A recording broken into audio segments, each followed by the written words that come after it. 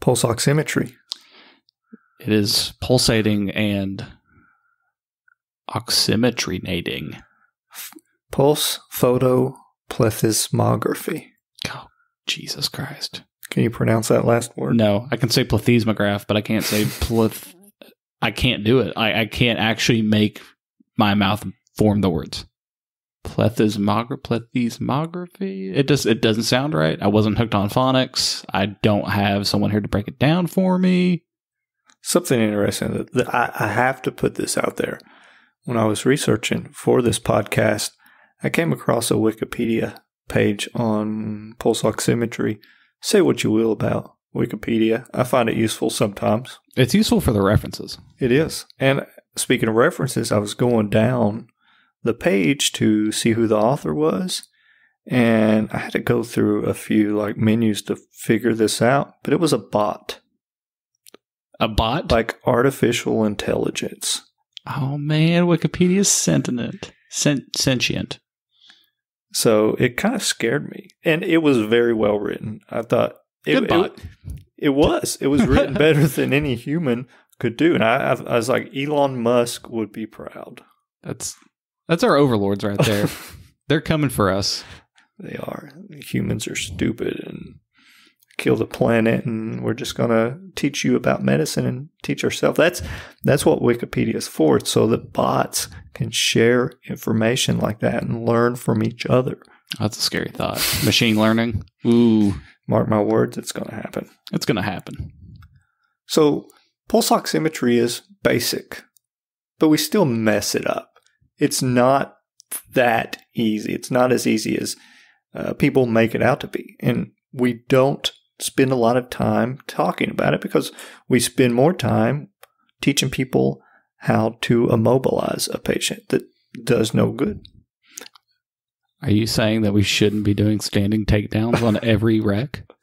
What is this hearsay? I'm saying our time would be better if we allotted more time to pulse oximetry and understanding it and helping that inform our clinical decision making when treating a patient. Is pulse oximetry a vital sign? Yes. I know some references don't call it a vital sign. Is it the 5th vital sign or the 6th or the 7th? I've lost track of what number vital sign that we're supposed to be taking on every single patient now. One thing about pulse oximetry is it's not as sexy as end-tidal CO2 or waveform capnography.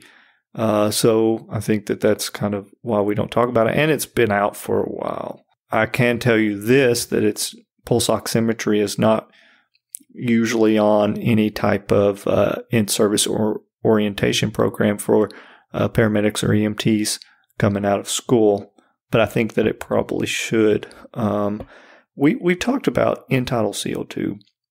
But I want to reiterate that they are two different physiological parameters. I've heard some paramedics say, well, now that I have end-tidal CO2, I don't need SpO2. Why is that thought process flawed? That's flawed on many levels, but mainly because end-tidal CO2 tells you precisely nothing about a patient's oxygenation. All end-tidal CO2 tells you at its fundamental level, it's the same thing with the PaO2. It only tells you that alveolar gas exchange is occurring. We infer a lot of things based off that. But at the end of the day, all it says is there's gas exchange happening here. So basically, a patient can be completely apneic, have no air movement, except for oxygen that can passively diffuse down into the alveoli, and they can maintain an adequate SpO2 for some time, all the while their end-tidal CO2 is climbing through the roof. Didn't you recently attend some military training where they lowered the actual oxygen content? Oh yeah, the Rob D trainer. So I recently went to the U.S. Army School for Aviation Medicine, and one of the things that we did there was the Rob D trainer, which is like a high altitude simulator. And I'm going to screw up the specifics here, but just bear with me. So basically what they did was they hooked me up in this like fighter jet pilot mask kind of contraption that made me feel real cool for all of about 15 minutes. and they hooked us up to an old school anesthesia machine. And basically what it did was it just good going, computer. But basically what the Rob D does is it just displaces the amount of inspired oxygen with nitrogen. So they turn up the amount of nitrogen that's being delivered through to the mask, and that thereby decreases the amount of FiO2 that you're receiving. So basically what they did was they simulated an altitude of about 18,000 feet. And this was awesome because you basically got to get drunk on the company dime without ever touching alcohol. But it was a kind of a demonstration to show you the effects of hypoxia. And they gave you this two-sided sheet, and it had all sorts of little quizzes and things like that you had to try and work your way through. And throughout the entire evolution, you could actually look at the pulse oximeter on the machine and see how long you stayed at a particular reading. Do you know how far down you went? I got down to about 60. I actually felt okay. And that's one of the dangers of hypoxia that you learn about when you do the aviation med. But what surprised me more was how long, knowing that we basically went straight up to 18,000 feet of simulated altitude, of how long that pulse oximeter actually stayed in an acceptable range, like what most people would consider acceptable, between 90 and 100. So I started out on room air at about 99%, and then 6 or 7 minutes in, I was still in the 90 percentile. And then we dropped off real quick, which is probably a function of the oxyhemoglobin dissociation curve, but we're not going to get into that right now, are we? That's pretty impressive. And that's not necessarily because I've spent any time at altitude that I was able to still be a functioning human being, but more the fact that I'm a young military-aged male that's in decent health. So I have a decent amount of oxygen reserve built in. But young people can also tolerate hypoxia. At least young people in my age range can tolerate hypoxia a lot better than most of the patients we deal with. I think it's interesting because they were giving you nitrogen. And if they completely devoided the air of both oxygen and nitrogen, then I suppose your alveoli would collapse. You'd get atelectasis, but the nitrogen kind of acted as a pillow or a cushion to keep those alveoli open so that you didn't die, because you would probably rapidly desaturate if that happened. Yeah, if you became structurally like deficient or atelectatic, you would probably desaturate quicker. But I mean, it was basically delivered sort of under positive pressure, not like CPAP or anything like that, but you could definitely feel that you were. But basically, you're in a mask and you could feel the flow of air. Yeah, like you got air hunger, but you didn't get air hunger from a lack of gas flow. You got air hunger from the effect of hypoxia. It was really cool because you get sent this list of 18 different symptoms or whatever it is of hypoxia, and then one of the things you do in the exercise is actually check off which ones that you're feeling. Mm-hmm. And supposedly, the way it's supposed to work, me being me, didn't follow directions. You check off 3 and then you tap out because that's considered a danger. Well, you kept going. It's a controlled environment, so why not just see how far we can go, right? They actually expressly told us this is not a competition at the beginning, but I kind of wanted to see how long I could last on the thing. I think that the most interesting thing about this simulator is that I'm sure that you looked pretty well, other than the effects of hypoxia that you were feeling. I think that if somebody looked at you and then looked at your SpO2, your oxygen saturation, they would probably think that that oxygen saturation had to be incorrect, because I'm sure that you looked pretty well. I doubt that, you were cyanotic to any degree. And I think that we see that a lot in our field. If the actual number doesn't match the assessment of the patient, then they dismiss it as an inherently incorrect number. And I think that we see this a lot.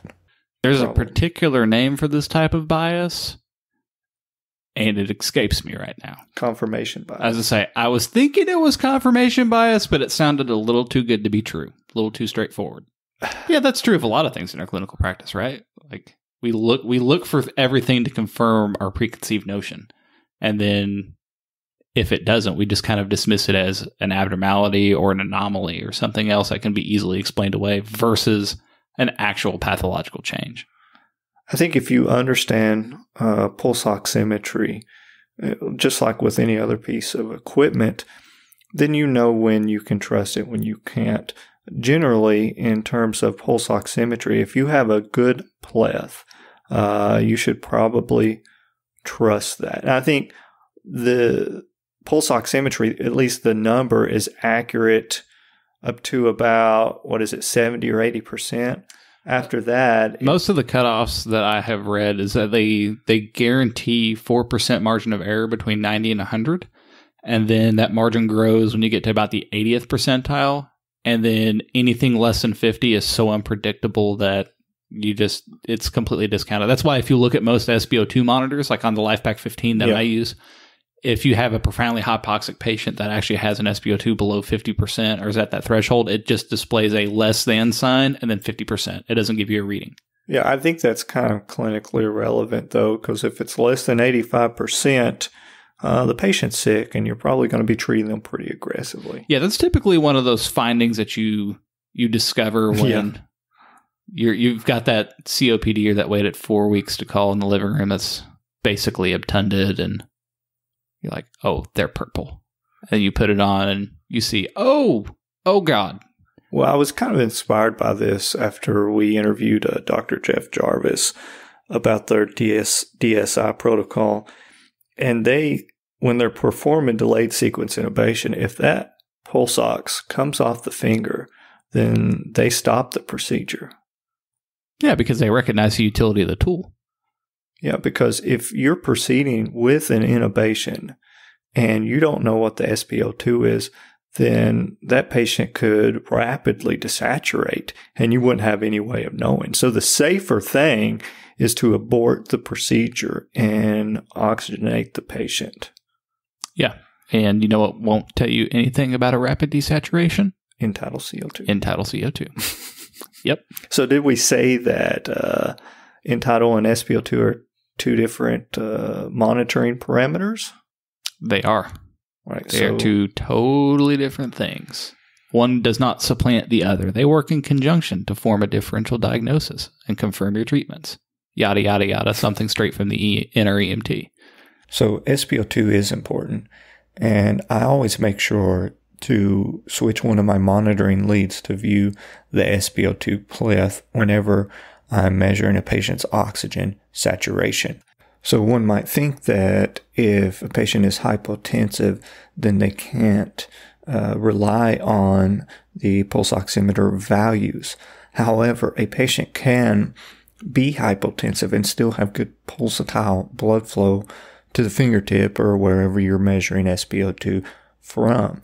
If they're severely clamped down and you can't get a good pleth or a good SpO2 waveform, then your SpO2 reading could be erroneous. But a patient who is hypotensive but is vasodilated could still have good pulsatile blood flow to that fingertip. And we see vasodilatory shock in the vast majority of our shock cases.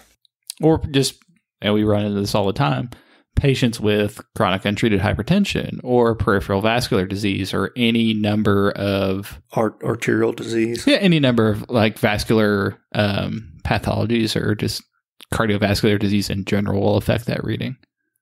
Ron, now there have been other proposed uses for pulse oximetry, specifically for using the pulse ox pleth for reasons other than just for determining oxygen saturation.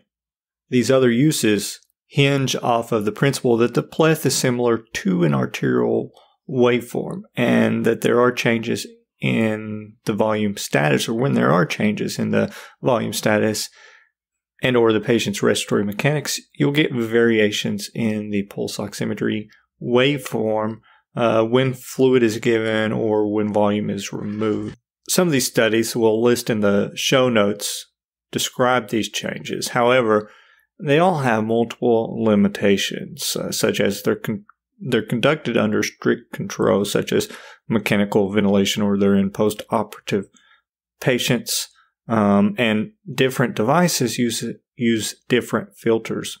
And on most pulse ox waveforms, there are no scales on the screen, so the determination is actually pretty subjective. Is that extrapolatable to the pre-hospital field? I don't know, but I think if some of these device manufacturers want to reach out and let us do a trial, I'd be happy to do that.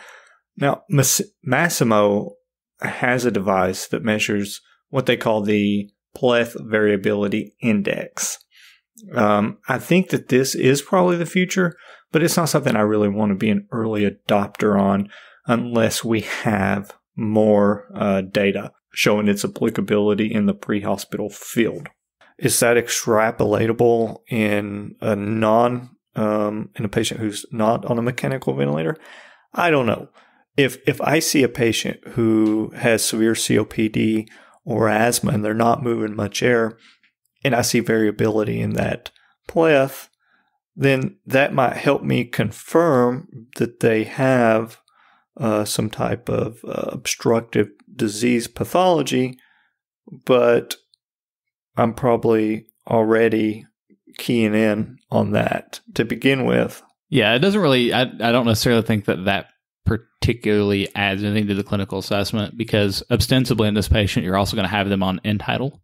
Right. And you'll be able to see either, signs of air trapping or bronchospastic changes on the waveform. It's cool. It's a little bit of minutia, but when it gets into basically the pleth wave variability, there's other monitoring devices that do that a lot better, like the Pico catheter or any other number of invasive lines. But they're invasive and so on.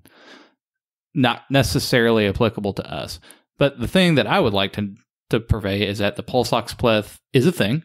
It does have a purpose other than to occupy space on the bottom of the life pack and keep you mildly entertained during long transfers. Its presence or absence can be indicative of things.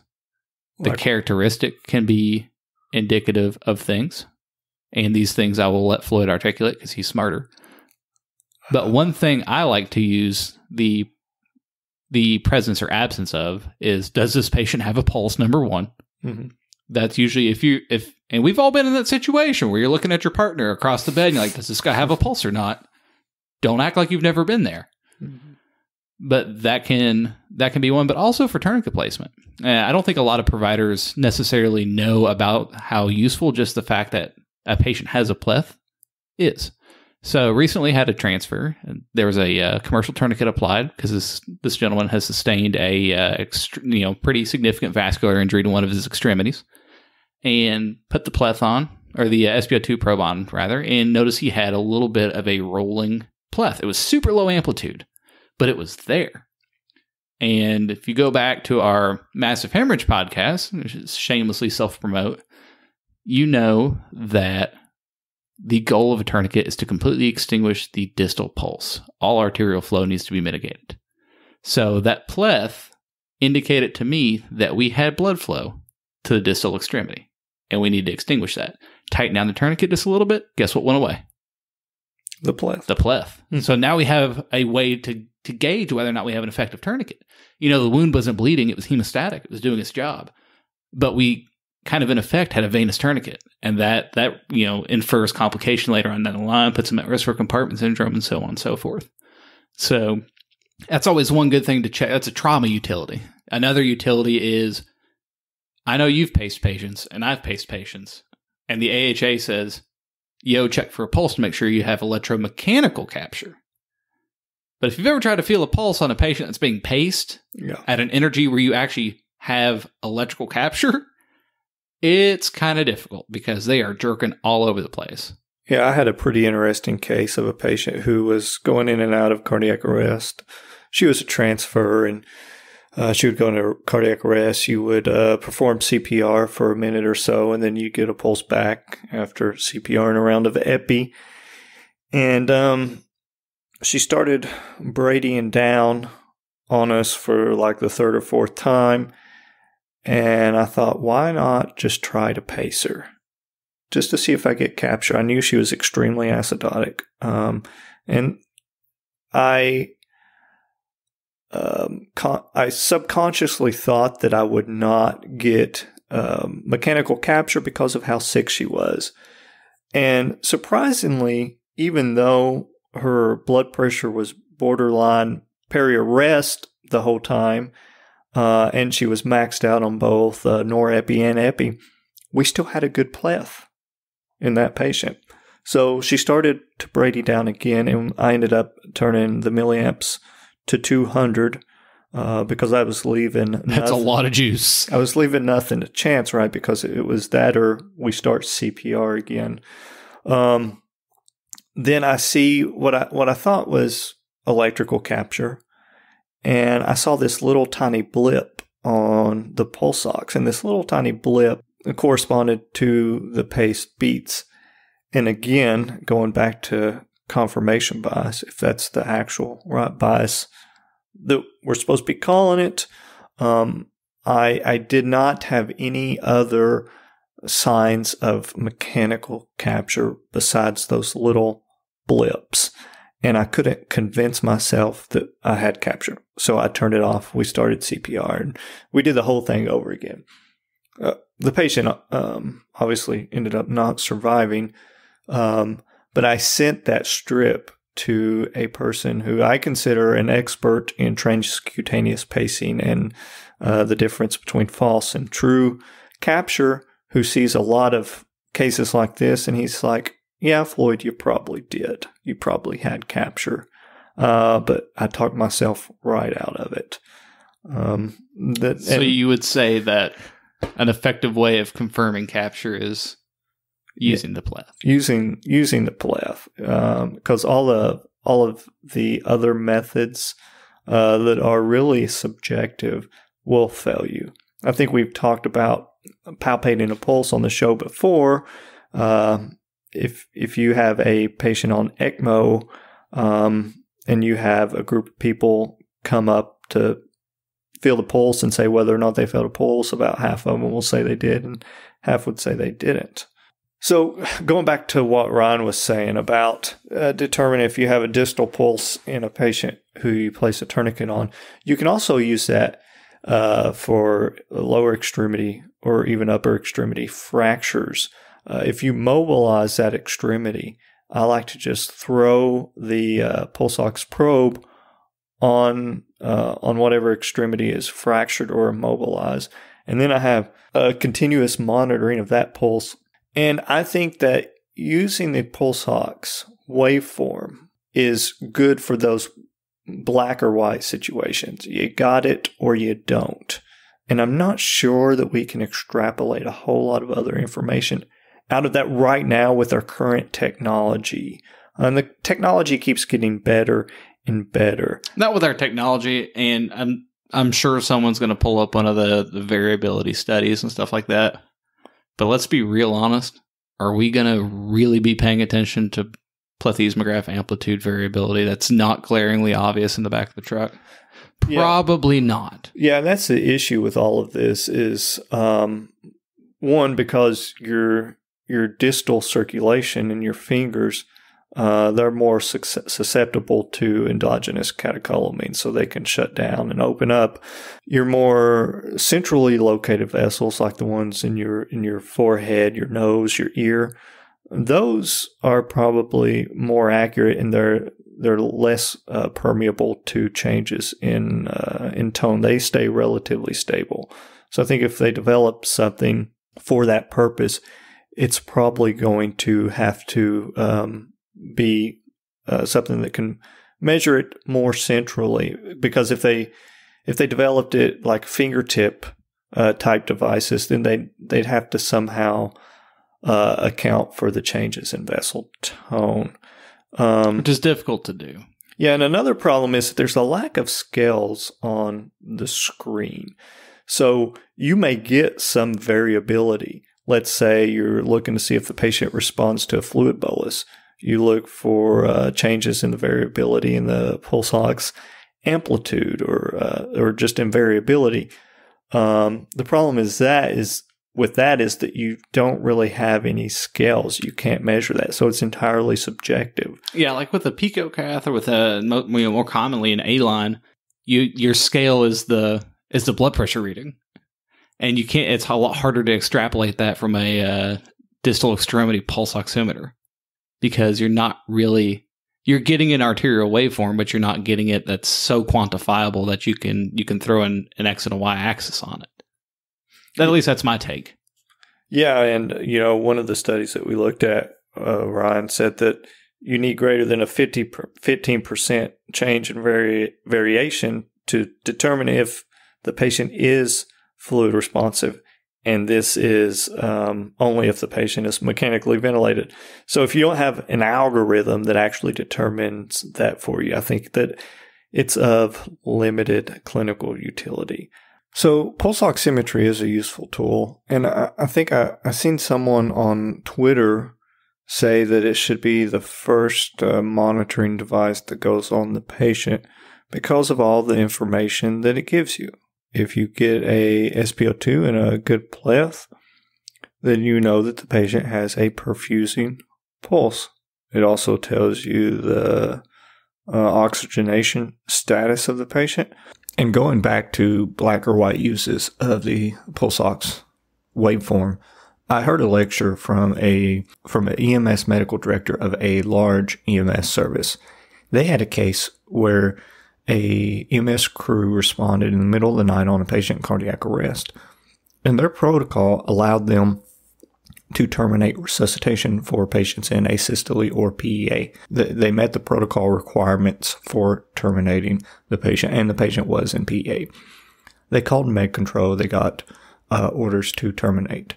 During a retrospective review of that case, they noticed that when they terminated the patient, the pulse ox probe was on the finger, and they had a good pulse ox pleth. So that patient clearly had a heart that was beating, and a heart that was not just beating, but was perfusing the distal extremity. And they terminated that patient. After that, they implemented protocols and standards that required the use of pulse oximetry on the fingertip of every patient in cardiac arrest, and they trained all their first responders on that. Surprisingly, they did not fault that paramedic because they determined that it was a system failure because that was not implemented previously. And when they pulled that paramedic in to review the case, he saw the pulse ox waveform when he was just looking at the chart and realized what had happened before anybody had to bring it up to him. And it's a devastating case. Surprisingly, the paramedic did not get in trouble. It was not punitive. And I just want to say that that's the type of medical director that I would want to work under. Okay, let's get back to pulse oximetry. But there are some pitfalls of pulse oximetry. I will let Ryan elaborate on that, but there are times when you can have an inaccurate pulse ox value or SpO2, even with a good pleth. So one of the biggest ones that most people know of is dyshemoglobinemias. And this is just a fancy word for stuff that looks like oxygen-bound hemoglobin, but isn't. Because remember, the conventional pulse ox that we use on most ambulances doesn't differentiate between different types of hemoglobin. So I can't remember exactly how many species of hemoglobin there are, but there's a ton. Yeah, so it doesn't necessarily differentiate between different types. It measures the saturation of bound hemoglobin and whatever species of hemoglobin that is at its most basic level. So the ones that I use at work, I don't even have a CO monitor on. It is literally just telling me how much bound hemoglobin is present by its analysis. So the most common pitfall, or the one that we're taught about the most, is carbon monoxide poisoning in the classic patient that is carbon monoxide toxic but has a normoxic or even hyperoxic SpO2 reading. So you can have someone who's profoundly hypoxic at a cellular level from carbon monoxide poisoning, but they've got a perfect saturation. And that's because the pulse oximeter is falsely identifying bound carboxyhemoglobin. Yeah, this is something that everyone talks about in your EMT or paramedic class. everyone brings this up as one thing to watch out for. And I do think that it is important. If you have reason to suspect carbon monoxide poison or for whatever reason methemoglobinemia, then you should still provide oxygen to that patient. Now, there are newer generation pulse oxes out there. So your traditional pulse oximeters, they measure or they emit red and infrared light, and that light is absorbed differently by oxygenated hemoglobin and deoxygenated hemoglobin. That's where we get our SpO2 percentage from. There are newer generation pulse oxes that look at different 7+ wavelengths of light and measure these different species of hemoglobin saturation. But everything I've read, not only are these things expensive, right? And it may be hard for a lot of EMS services to purchase these CO oximeters, but I've heard that they are largely inaccurate. The accuracy varies, and some studies say that it's around 50%, and they do not recommend that it supplant laboratory studies. Some smokers may have elevated CO levels at baseline, but either way, elevated levels, they can broaden your differential, but they shouldn't be used to direct patient management. The other one is methemoglobin. So you can get methemoglobinemia from a number of causes. But methemoglobinemia is one of the dyshemoglobinemias that can cause a falsely elevated SpO2 reading, or can be a useful, if your monitor can quantify it, a useful measure in its own right. So the classic presentation is a teething child that presents in respiratory distress or is profoundly cyanotic, and you can't necessarily pinpoint why. And if you're lucky enough to have a device that can read methemoglobin levels, you see that their methemoglobin level is profoundly elevated. And it's typically caused by local anesthetics. So like applied varieties of lidocaine or novocaine, like to the gum, can cause methemoglobinemia. And that's a recognized phenomenon with a lot of anesthetic agents. Also recognized phenomenon with nitrite therapy, sulfonamides, methylene blue, and a bunch of other stuff. What about sulfonylurea? Sulfonylureas will do it too. Silver nitrite will do it too if you're around I don't know when we would run into that, because that's not necessarily standard of care in burn therapy anymore either. But silver nitrite will cause methemoglobinemia. And there's some congenital methemoglobinemia as well. So I think another pitfall that we've pretty much already talked about is that SpO2 cannot... Benzocaine, that's it. Lidocaine. Sorry. Yeah. Another pitfall that we've kind of already talked about is that SpO2 will not detect hypoventilation, especially if your patient is already on oxygen. A patient on oxygen can become apneic and maintain a good SpO2 pleth, assuming that they have good perfusion and don't have atelectasis, can maintain a good SpO2 saturation for quite some time. However, if a patient is not on oxygen and they start hypoventilating, then they can rapidly desaturate, or you can pick up on that sooner. We see that a lot in our overdose patients. We get on them and they're predypneic, they're breathing a few times a minute, and their SpO2 is significantly low. But just remember that patients on supplemental oxygen who are hypoventilating can still have normal SpO2. That's why we use entitle. That's the entire premise behind things like apneic oxygenation, right? That's a known thing at this point, and it's been well studied in emergency medicine now. But previously that came out of anesthesia literature. And I think another thing that we should probably mention is pulse ox lag time. Pulse ox lag is a big thing. So in low flow states or in states of shock, pulse ox. Okay, let me back up. Pulse ox lag is an inherent part of the monitoring device. That is a known quantity, or a known entity rather. You're always going to have a lag between physiological changes either in vascular tone or delivered volume and or oxygen content as measured by the SpO2 probe. You're always going to have a little bit of time between when those changes actually occur within the body and when your device picks them up. Yeah, it takes a while for what's happening in the heart to get to the fingertip. Yeah, and that's a byproduct of our current state of technology, the feasibility to employ it in the back of an ambulance, and a lot of physiology. The further you progress in a shock state or in a low flow state or in any number of states that are going to alter that device's ability to be accurate, the greater that lag time is going to increase probably. And I say probably because there's always going to be one or two situations where someone can raise an example and be like, Ryan's a dumbass. He's wrong in this one situation. But shock states are a big one.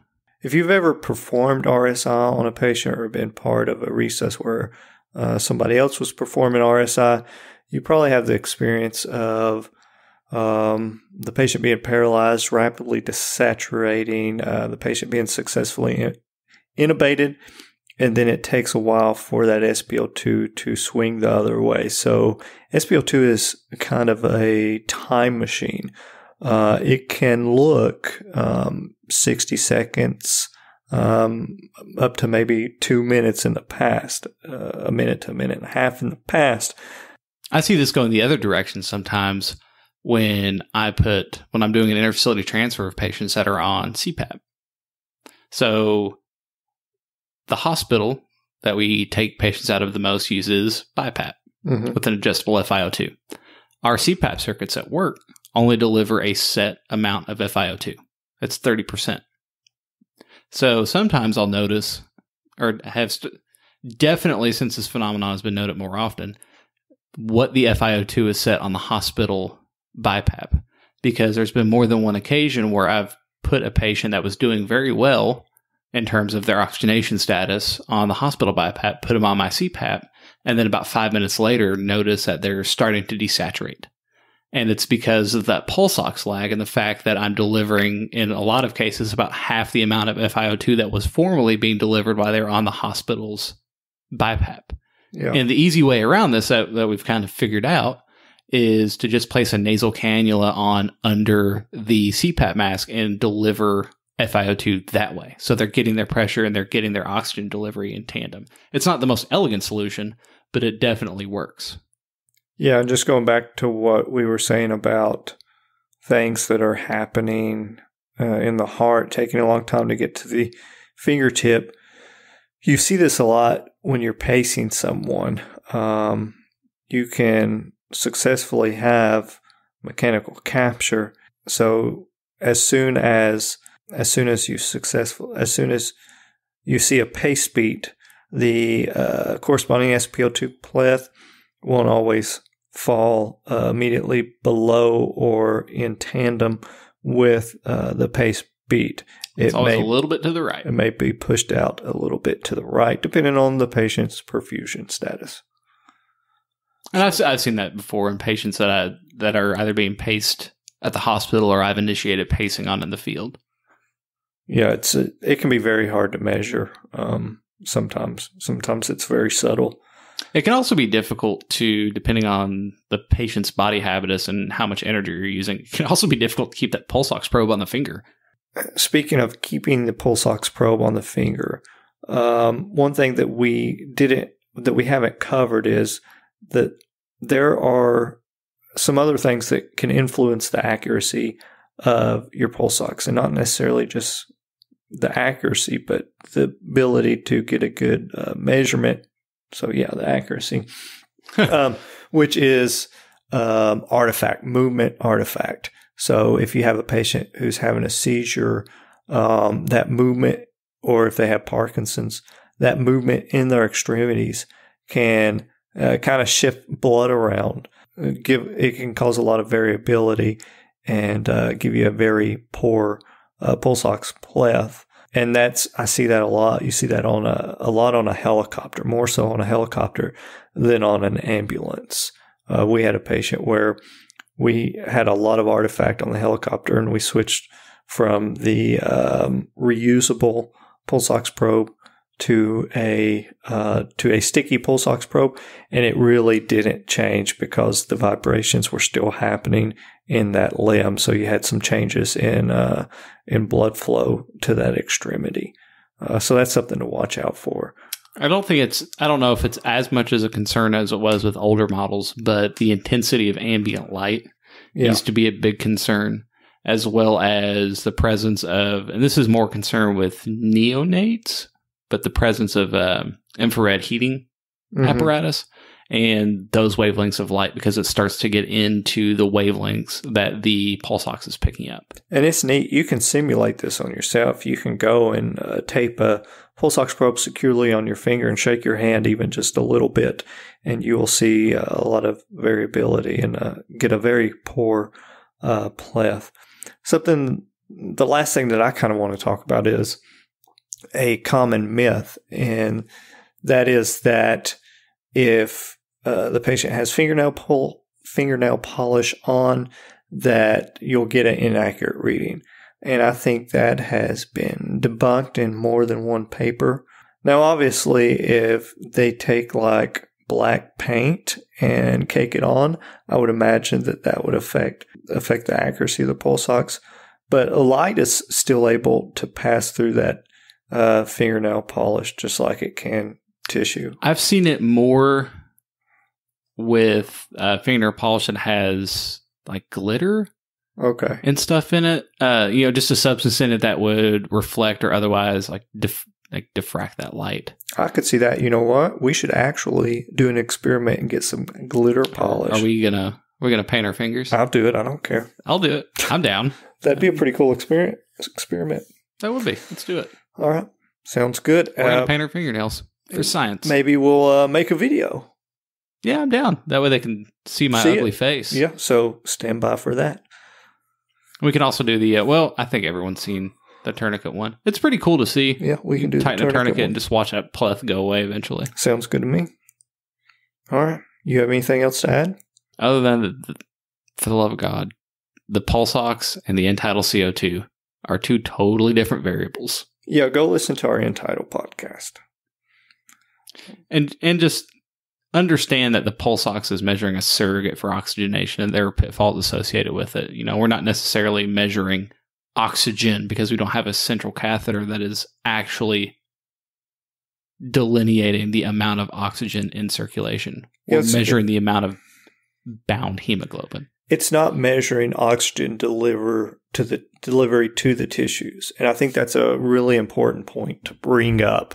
And we have to stress that just because the patient's hemoglobin is fully saturated doesn't mean that oxygen is actually being delivered to the tissues. And that goes back to things like... Yeah. So I just wanted to bring up this real quick. If you haven't read the ventilator book or the advanced ventilator book, even if you don't have... and it's literally called the ventilator book. It's by Dr. William Owens. Yeah, even if you don't have even if you don't have like a sophisticated transport ventilator, I think that it would prove useful to anybody. And I'm going to quote him right now because this is very elegantly stated. He says that the cardiac output has the greatest influence on oxygen delivery. Even during periods of arterial hypoxemia, an increase in cardiac output can be sufficient to deliver the necessary amount of oxygen to the tissues. And then he has a table below, and that table showed that the effects that an increase in cardiac output can have on oxygen delivery, even with significant anemia or hypoxia. So here's a few of the elements from the table. If you have a cardiac output of 3 liters per minute, with hemoglobin saturation of 100%. Because your cardiac output is just 3 liters per minute, your total DO2 is 603 mLs. Your DO2 is your delivery of the oxygen to the actual tissues. Yeah. Just so everyone's clear. Your total delivery is 603 mLs of O2 per minute. If you increase that cardiac output to 8 liters per minute and your SaO2 is 75%, so 25% lower than the one with with a cardiac output of 3 liters per minute, then your DO2 would be 1,206 mLs of O2 per minute. So you're essentially doubling. Yeah, you're doubling it, and you're also more than doubling your cardiac output.